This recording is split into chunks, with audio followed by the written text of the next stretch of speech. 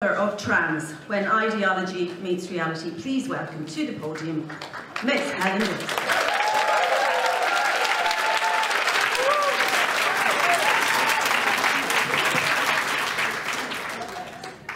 Thank you very much. So I'm here kind of like Christina to give you a message from abroad and kind of a message from the future, because some other countries have gone a bit further down the path than Ireland has. For all that Ireland has gender self-ID, as we all know, this is quite a small C conservative country, so even when new laws are brought in, it takes us some time to use them to their full idiocy. So I'm specifically going to talk about schools, because either you fix this in schools or you don't. And if you fix it in schools, you're pretty much there to fixing it, because schools are where the new little ideologues get created. Or you don't fix it in schools, in which case I think you can't fix it anywhere else, whatever the law says. So we've been promoting gender ideology in British schools for close to 10 years now. And the result is that the social contagion has gone beyond the early adopters. That's what we've seen this year. It's gone beyond the kids who have pre-existing reasons why they might be dissociated from their bodies or feel ill at ease with their sex. And now it's really among a lot of ordinary kids with no pre-existing problems. So I said social contagion. Both gender theory and gender distress are a social contagion. That doesn't mean that they aren't real. It means that they're partly created and partly shaped by the culture that we live in. So people always say to me, but you know, there are some real trans people. How many people do you think that are really trans? And the other ones, you know, they're pretending, or they've, you know, caught it, or they're confused or something like that. But I don't think there really is an answer to that question, because I don't think there's a thing that we can properly call, usefully call, trans. You know, it's an umbrella term. It's an umbrella term for a whole bunch of different things that are linked only by an idea, and that idea is that there's a sensible way to use what we've always thought of as sexed terms, man, woman, male, female, boy, girl, that doesn't just simply refer to our evolved mammalian biology, but refers to an identity. And that idea is a contagious idea. It's a meme. It spreads. And that those groups have nothing in common with each other. A middle-aged man who's been cross-dressing since he was a teenager, an autistic teenage girl who is perhaps an incipient lesbian, you know, a very, very effeminate little boy. You know, these groups do not have anything in common except that this idea is unusually appealing to them. So being trans, as I say in my book, is basically a culturally specific interpretation of certain thoughts and feelings, and in no other time have we ever seen it given serious consideration that those thoughts and feelings meant that you were in some sense really a member of the opposite sex. That's a thought that did occur to people every now and then, but not very often, and it doesn't mean anything to anybody else. But it turns out that when social media and when schools and when human rights law are all pushing that idea, it's a highly contagious idea. It's one of the most successful memes we've ever seen.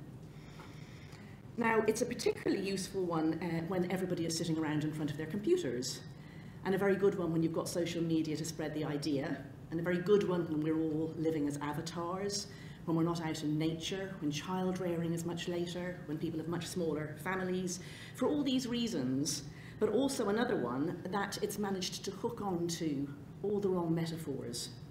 So it's presented, the idea that a man can be a woman is presented as a civil rights battle, the latest in a long line of civil rights battles over centuries. It's got that feeling of inevitability. The sort of the long arc of history bends slowly, but it bends towards freedom, or whatever that quote is. I can't remember it because I'm so sick of it being misused. But it's much better to think of it as something like an eating disorder than like a civil rights battle. It's a created dis-ease that ends up overtaking a person's thought process. And we know that these sorts of ideas can be created, they can be moulded, we know they're contagious. In other words, they can be taught. And we learn all the time, but in schools, that's where we're there specifically to learn. So when this idea is taught in school, it's really effective. And it's my contention that over the past 10 years in the UK, anti-bullying, anti-prejudice, equality and human rights frameworks, and above all, relationships and sex education, have been hijacked to teach this idea that a man can be a woman, and that it's bigoted to ever mention somebody's sex if they don't want you to. So in the UK, RSE and PSHE, that's relationships and sex education, and personal, social and health education are compulsory, but they've only been compulsory since about 2018, 2017, 2018. And there's no curriculum, there's just some guidelines. But that just opened the door to a lot of lobby groups like Stonewall, Mermaids, Gendered Intelligence, smaller groups called things like Pop and Ollie. And they produced materials which they either put out free online that schools can use, or they work with schools and they get a contract to provide them with a curriculum. And that curriculum can even start at age 4. So some of the things that I've seen are really intended for early years, for the first few years in school. And a thing happens to children between the ages of 3 and 7 it's called gender constancy, but it would be better understood as sex constancy. It's the bit where the child realises that what makes you a boy or a girl isn't your hair and your clothes, it's your body. So if you ask a 2 or 3-year-old, if you have a little boy and give him a dress and grow his hair long and call him Louise, that child will probably think that child turns into a girl. But by 7 they don't think that anymore. So between 3 and 7 there are now children in England who are being told that does make the child a girl, that is what a child is. And they will really expressly say that doctors guessed what you were when you were born. They guessed whether you were a boy or a girl, but you have to wait until the baby is old enough to tell you whether you're a boy or a girl, or something else. And then there's this sort of suggest selling of the whole thing, that it's more exciting, like it'd be boring to be a boring cis person, like that's very basic, but like it'd be much more fun to identify as something else, and maybe to identify as non-binary or gender fluid, or some people are so special that they don't even identify their gender as on the spectrum, it's something else. And this is being told to 6 and 7-year-olds. So I think that the aim is really to interrupt the process of developing sex constancy. But even if you don't manage that, when you hit teenagers, it's actually surprisingly easy to persuade, especially girls, to tell girls particularly that your sex doesn't really matter, that it's not something that's important. Because I think girls are quite ashamed of their sex a lot of the time. You get wolf whistled, you grow your breasts too young, periods are shameful, they have to be concealed, women are physically weaker, women can be raped. You feel like you're the second sex, really, in the words of Simone de Beauvoir. So it's quite tempting to believe somebody who says that sex is really totally unimportant and indeed not really real. It turns out to be easier than I would ever have thought it was, especially if authority figures are saying it, and some of the authority figures that are saying this now is teachers. And the result, after about 10 years of this in a lot of English schools, is that we have a lot of young adults who think it's really extremely bigoted to mention the fact that there are 2 sexes, to mention the fact of somebody's sex if they don't want that sex mentioned. So that's the first thing that I would say about what's happening in schools in England and what's happened in the last 10 years is the curriculum, like what's really taught. And this sort of goes into all different parts of the curriculum as well, like you're meant to weave it into history, weave it into mathematics, and always be basically kind of selling the idea that sex is boring and basic and gender identity is modern and forward-looking and anti-bigoted. But the second thing is that a lot of schools are giving a lot of support to social transition.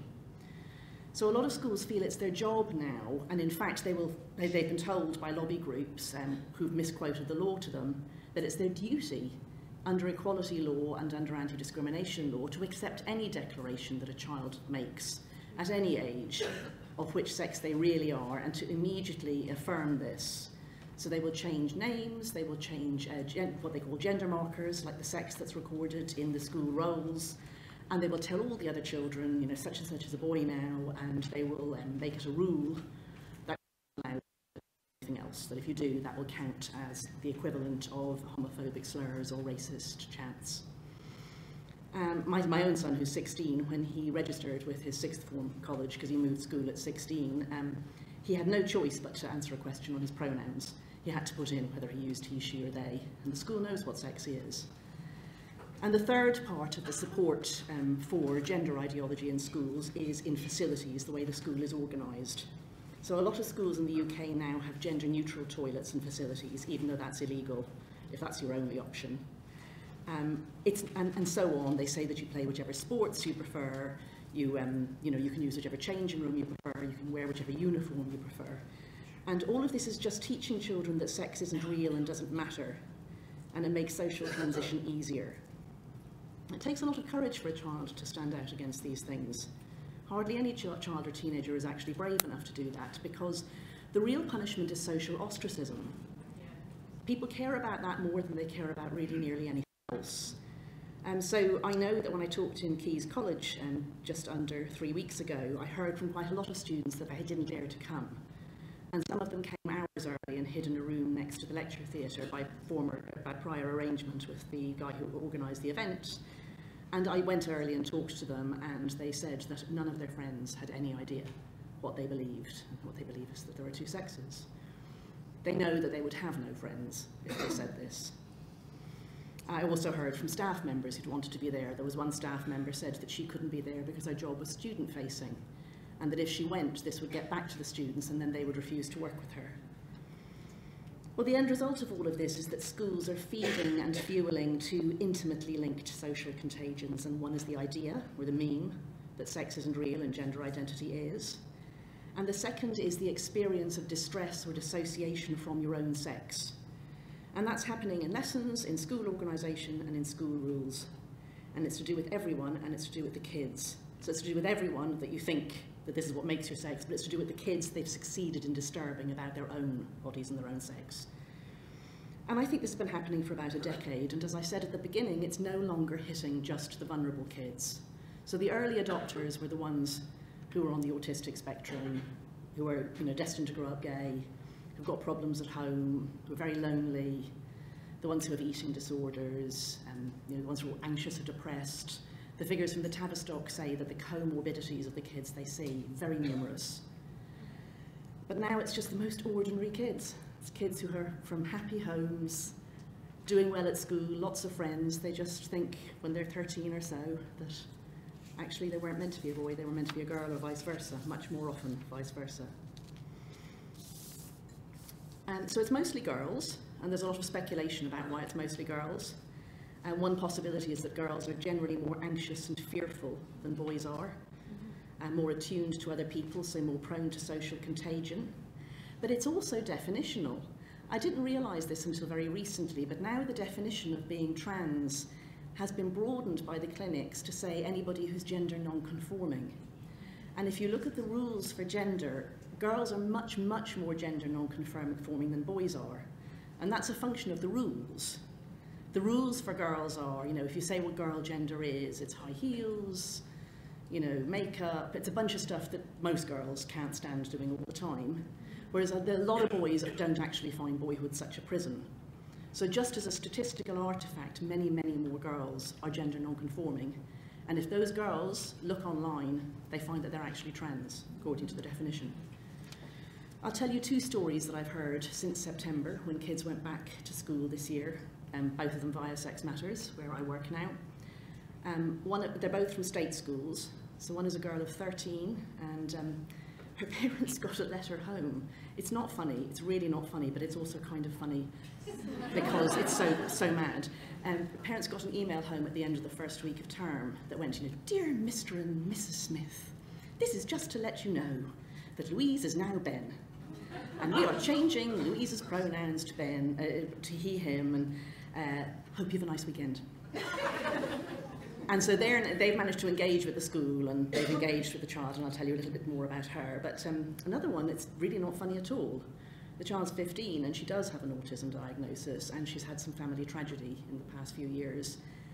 And she has been demanding to be accepted and supported in transition. She wants puberty blockers, she wants hormones when she's 16, and the parents have refused.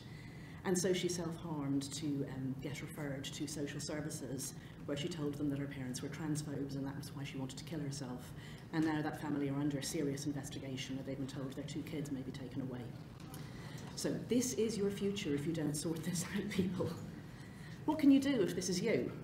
Or what can you do if you're worried about what your children are learning? Because we're going to be hearing a bit more from our next speaker about the plans for RSE in Ireland. I'd start softly. I'd just go and talk to a classroom teacher or a head of year and just say, I'm a bit worried. I've seen some stuff, and just I'm a bit worried that maybe inaccurate or regressive stereotypes are being taught to children. Because of course this is all very regressive. We all know this, like saying that girls are, you know, an outfit is an incredibly regressive thing to do. That you don't think it's right that other children are being dragooned into this. You don't think it's right that a child can't say what they see in front of them. And most importantly, that you are worried about safeguarding. Schools should take safeguarding concerns very seriously. You're worried about children being concealed, about having their sexes concealed when dealing with other children, that you're worried about any sort of rule that allows a boy into the girls' changing rooms or a girl into the boys' changing rooms where she will be at risk. Hopefully you'll get somewhere with that. It helps if you're in a coalition with other parents, and it helps if those parents are varied in their characteristics. So get some men on board. Dads care too. Try not to have everybody religious or everybody atheist. And if you've got a mixed race group, that's very, very helpful too, because then it's harder to write you off as just a bunch of boring, white, middle-aged women who are, of course, the world's most bigoted people. And I think what I realised since September is that it's very important to get parents involved whose own children aren't in crisis. Because if a person's own children are in crisis, they can't do anything because they're afraid of disturbing a very, very delicate situation. They're afraid of their child getting angry with them. So reach out and talk to other parents, find allies whose children are completely fine, and then get them worried about what their children are being taught, because this harms all children. It's bad for all children to learn sexist nonsense. Talk to your kids. If you get in there early, maybe you can inoculate them against this sort of thing. And I'm going to finish by telling you a story that's how one of those two families, the ones with the 13-year-old girl, how they managed it. So when they got this letter, they talked to their daughter and discovered she was binding her breasts. And they were horrified because that's very dangerous. It's a real risk. And so they said to her, you know, we've always cared a lot about your health and your well-being. We're worried this isn't healthy. And she said, but the lobby groups all say it's the best thing to do. And so they marshalled their facts and they talked to her and they horrified her. And I don't mean they scared her, I mean they horrified her that she'd been lied to. So that sort of put a chink into the carapace that she'd built. She started to think, well, if they've lied to me about that, maybe they've lied to me about other things too. And she said, immediately, she said she'd stop wearing the binder, and the deal was that they would go and get a nice sports bra that would fit her comfortably and make her feel that she wasn't, you know, bouncing around the place or whatever. And then they just kept talking. And after a while, she said, I don't think I necessarily want to do this. And they've gone back to the school together, and I haven't heard the last bit of the story.